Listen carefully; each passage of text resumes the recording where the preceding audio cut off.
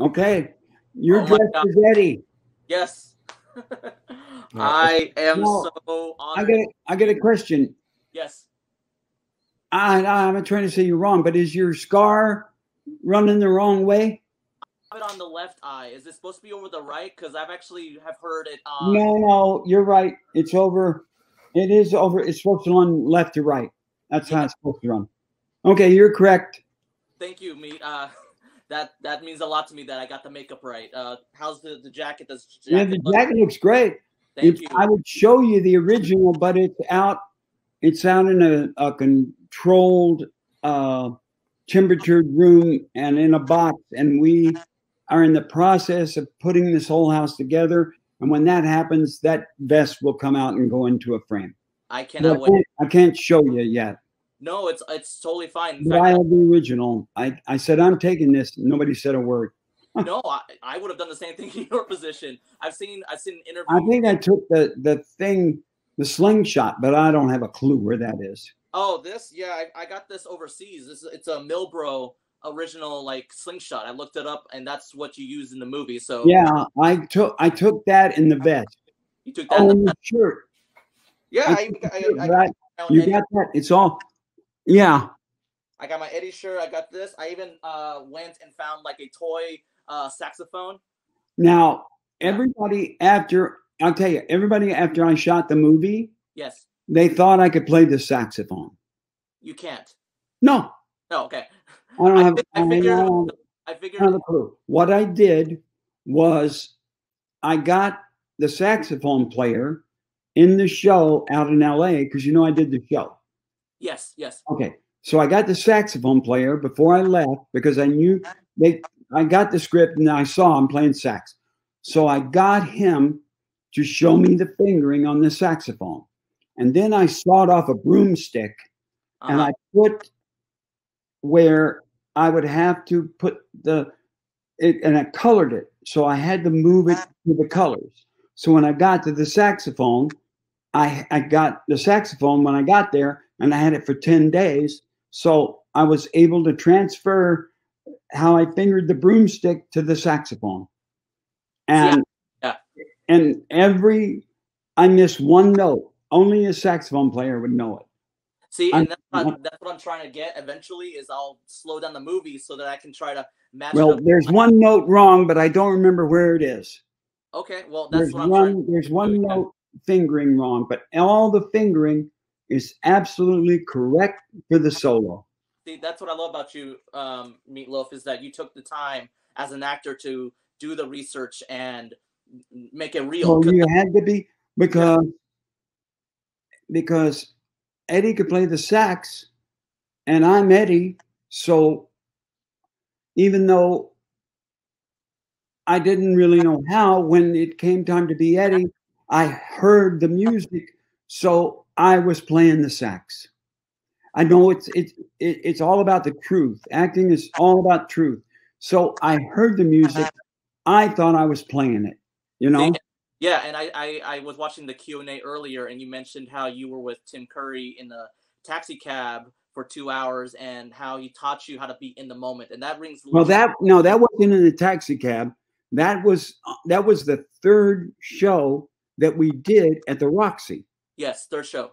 Third show, he changed how he said the opening line, and it felt like I was sitting there for 2 hours. I wasn't, but that's how it felt. Yes. And I'm going, I got to change this line. I got to figure out, I can't say it the way I said, and I'm screaming at myself. Right. And it was seconds, but I changed the way I said it. And I remember I laughed. I said, well, Dr. our Frankenfurter, yes, we meet at last. I remember exactly how I said it. See, and after that, he changed it all the time, so I was ready for it. So I didn't come on. That's how I learned not to come on expecting somebody in it, because I hadn't done a movie yet. So in plays, they tend to say the lines the same way every night. Mm-hmm. Yeah, I've done theater too, Meat Loaf. So I'm okay. But what you need to do is you don't need to fall in that category. No. So I started going on stage after working with Tim, And I had never said my line the same way twice. And they'd look at you funny. Yeah. The next thing I did, I think, was down at Cafe La Mama Experimental Theater. So they just thought I was being experimental. And I wasn't. But I never have in a play after that said a line the same way twice. You know, it's funny. I actually did a one of these videos that we're doing right now, but with Nell, with little Nell, and I told her I was going into this, and I still am a little bit very nervous to speak with you because I admire so much. I just bought your Bad Out of Hell vinyl, and I just found out I was listening to the musical. I didn't even realize that you had adapted it to a musical back in 2017. So I'm getting into that as well. Yeah, the musical, I don't know. The musical was doing really well, and it started off slow with the audiences.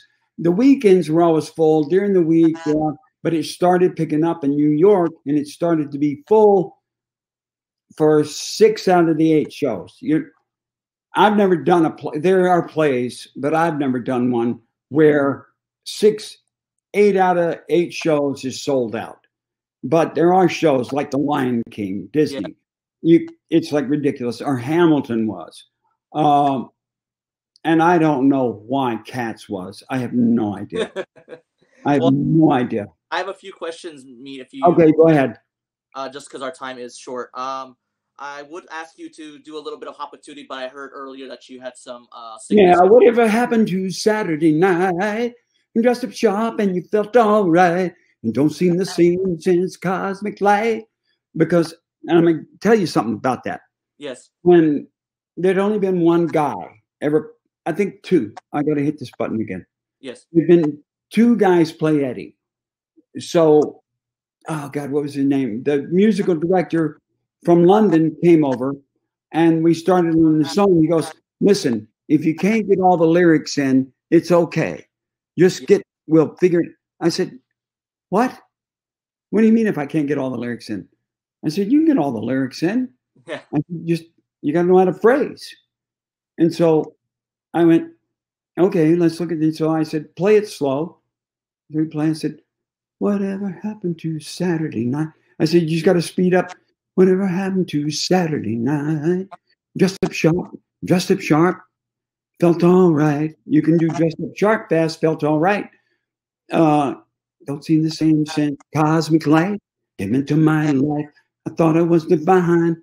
So I got all the lyrics, and he went, how'd you do that? I said, it's called phrasing. I said, I phrase like a saxophone anyway. And that's why, on Bad Out of Hell, they didn't have that thing where they had moved your vocals around. So you'll see that it speeds up and slows down. And that's how I rehearsed with them. So they knew what was going on. And I phrased like a saxophone. If you've got an 8-bar phrase, they'll just go, well, you're out of time. I'm going, I'm not out of time. Oh, if I start on 1, yes, and 8 bars later, I end on 4, I'm in time. Right. And they go, well, what about the middle? I go, yeah, so what? Oh, I have arguments with these guys all the time. And sometimes they want to slide my vocals over so that they hit 2 and 4. And they can't approach us. They can slide it. And I go, stop doing that. I said, don't move that one. If you want that one to end on 4, go ahead. I don't care. I said, it's the one in the middle that counts. No, so, and that's what I love about music is that you can make it your own. You know, how you sing it is totally different from how Andrew, I believe it's Andrew Pollock, if I mispronounce his name. Andrew's great. He sings it a different way, and I love both of them. I love both ways. Andrew is a true actor. I don't believe he goes as far as I do, where he totally loses conscience.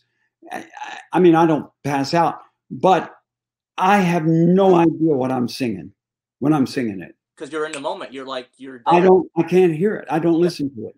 So I get a flat note every once in a while, and you get these reviews. Oh, he hit like 3 or 4 flat notes. I don't know what he was doing. Yeah, and sometimes I lose time, but the band knows what's going on. And I got a band that can follow me. If I fall behind, they just, okay, we're cool.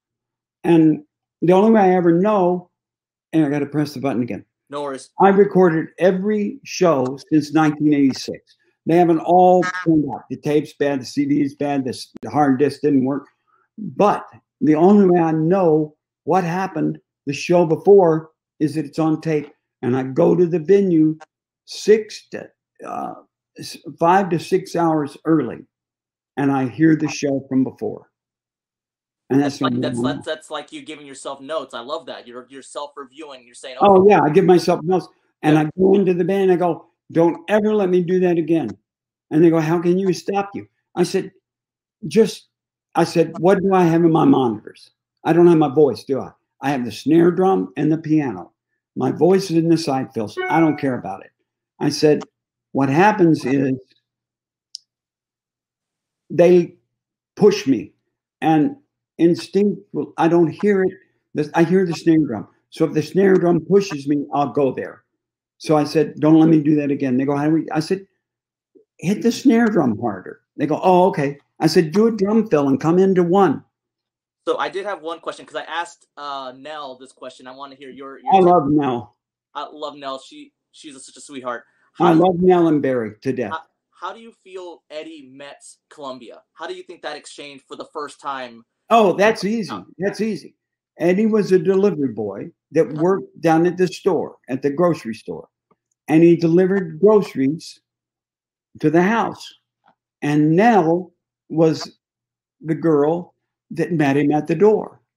So you always have to have a backstory. Oh, yeah, and Nell and Eddie talked a lot in the beginning, and then they did a little more than talk. There you go. I feel that could be its own musical. Honestly, I want that to happen between you and Jim Steinman, or even by yourself. I would love to see a Eddie musical, because I feel like there's a lot that can be told with that. I really feel strongly about it. You have to start with Eddie, because they sing the song Eddie's Teddy. Yes. When I sing it as Dr. Scott. From the day he was born, he was trouble. So you'd have to go back and let Eddie's Teddy be your whole catalyst to move forward. Since you did Dr. Scott, I actually really want to hear what your Dr. Scott would have sounded like, because I'm with you during the Q&A. You should have been Dr. Scott, hands down. I agree with you, and so does the director now, Jim Sharman. But at the time, they didn't. They wanted to give Jonathan, who's a narrator in London, they didn't want him to be left out of the movie. Mm-hmm. And they wanted, he should have been the narrator. Because the guy being the narrator, Jonathan blew him away. Everybody says Jonathan, hands down, was so much better than that dude. And they said, well, we want to hire somebody that everybody knows. Who the hell knows that guy? Yeah, no one knows him now. I mean, I know him a little bit because of Shock Treatment, but I mean, that's only like 10% of Rocky fans even watch Shock Treatment. So, Shock but Treatment was the second movie, right? Yes. Yeah. And poor Richard. No, Richard doesn't talk to anybody. And I love to try to find him. I didn't realize, because I'm a huge fan of the movie Wayne's World, that you were tiny, right? Were you the character? Yes, I was tiny. The guy, the Dorothy guy. How was Mike Myers to work with? Was he, did you enjoy working with Mike? I only had him. That scene we timed it the other day was 27 seconds long. And the director did not want me to do that part. That part was bigger. And she shot it last, shot the thing. I got no close-ups, no two shots, no anything. And they left me standing in the parking lot at 6 a.m. in the morning. That's Oh, it was horrible. But I like Mike Myers and Dana Carvey. I got a knock at my door, and they said it's dinner time. And it was Mike Myers. Yeah. Telling me, Meat, you want to come to dinner and sit with dinner with me and Dana? Dana. Yeah. And so I sit, and we had dinner for an hour, and we talked, and I asked them how it was going. And they apologized that the scene that I was supposed to go on earlier, and they said the scene is running longer, and the guy driving the other car had an accident, and blah, blah, blah, blah. and they apologized. They were very apologetic and very nice. I'm happy for you. That at least And they they seemed, got that. I would have, maybe Mike Myers is difficult, but he didn't seem so with me. Yeah, the fact that he came out, took a second, took you to dinner, and apologized to you. Yeah, it was. He didn't take That's me to huge. dinner. It was catering. He just asked me to come and sit with him. But then, that's the same thing. Sorry to interrupt. You were also in the Tenacious D musical, Pick of Destiny. You played the dad. I love your part. Honestly, it's the part that next to Hopatootie I watch on a loop because you nail it. It's so good. Well, if I didn't become the people and stayed, if Meat Loaf was anywhere inside him, I could have never ripped the posters down. They're my friends. Right, yeah. So Meat Loaf did not exist in that thing at all. No. And that song, they said to me, can you come and just put one down just real quick? I said, I got to go to bed. I'm going to Vegas. I got a big thing going on. And they said, just drop by and spend 5 minutes. So I did. And I sang the song. Wasn't that hard. And I sang about 15 minutes. And I said, well, let me fix that word. Okay, good. And they go, it's just a demo version for us to shoot with. I said, okay, that was the version. I did it in like 5 minutes.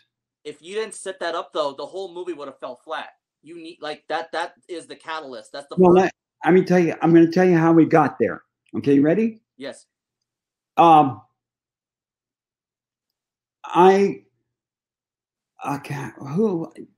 Tenacious D? Jack Black.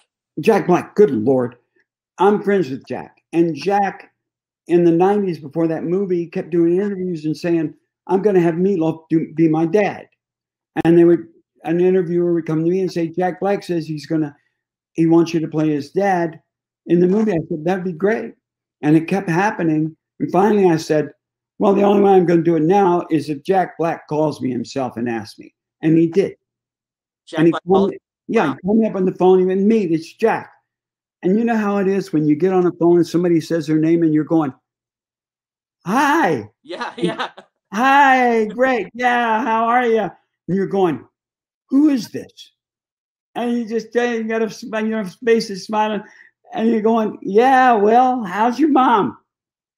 Oh, she passed away 10 years ago. Oh, I forgot. And okay, well, and and you just and finally you go, oh, it's Jack Black. Oh my God. And then you kick in, and that's what happened. I was watching a football game. It was on a Sunday afternoon. Oh, that's cool. I didn't know you were a football fan. I mean, I figured you were a baseball fan because I can see, is that the Orioles in the background? No, I grew up I'm a Cowboys fan. Oh, you're a Cowboys fan. I believe it or not, I just noticed that. I do not have a Cowboys jersey. I got a Cowboys helmet signed by a whole bunch of Hall of Fame Cowboys. I don't have a Cowboys jersey. That's absurd. Oh, speaking Thanks for telling me. So I was talking to Nell about it. I don't know if you've seen these before, Meat Loaf. These are Pop Funkos. Yeah, I have one of me in the other room. Did they actually release one of you? Because I've never. Yeah, I've got them. I've got one.